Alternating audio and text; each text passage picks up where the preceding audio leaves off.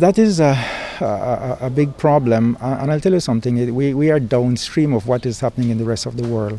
There is what we call the big resignation. That's a term you will find a lot on the web, and the pandemic has been a very traumatic event for healthcare staff all over the world, added to other frustrations, and a lot of people have left health services in the UK, in the US, and other industrialized countries.